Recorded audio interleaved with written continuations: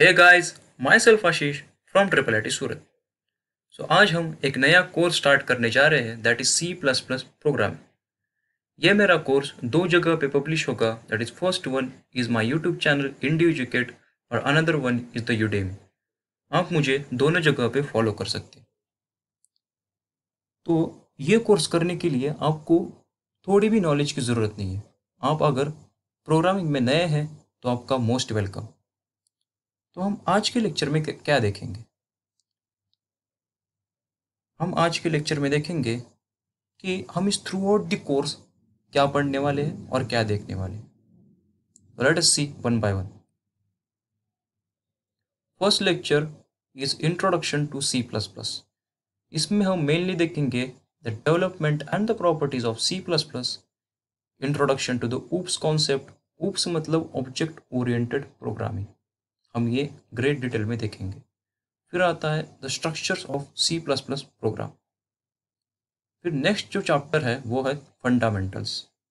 इसमें देखेंगे the fundamental types, constants, variables and the keywords.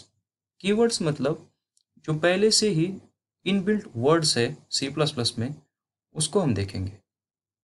Next जो चैप्टर है वो है ऑपरेटर्स। इसमें binary and unary arithmetic operators, assignments, logical operators and the relational operators. बाद का जो चैप्टर है वो है कंट्रोल फ्लो। एक इम्पॉर्टेंट चैप्टर है और सिंपल भी। इसमें हम देखेंगे the while statements, for statements, do while statements, else if chains and the conditional expressions. बाद में जो चैप्टर आता है वो है the symbolic constants and the macros. इसमें हम देखेंगे macros working with the hash defined directive, conditional inclusion, standard macros for the character manipulation. The next chapter is converting arithmetic types.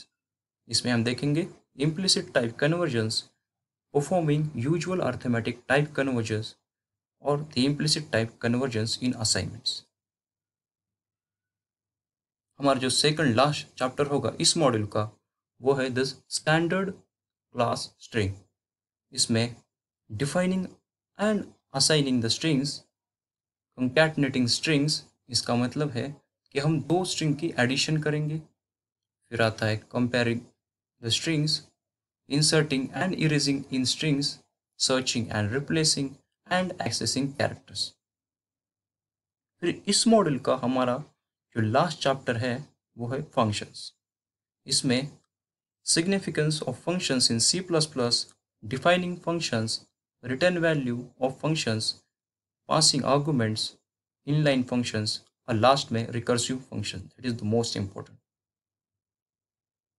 So इस पूरे थ्रू आउट कोर्स में हम ये सारी चीज़ें देखेंगे। इसके अलावा बहुत सारे कॉन्सेप्ट अभी बचे हैं, वो हम नेक्स्ट मॉड्यूल में देखेंगे। So thank you guys for listening me. आपको अगर ये वीडियो पसंद आया हो तो subscribe and like. Thank you.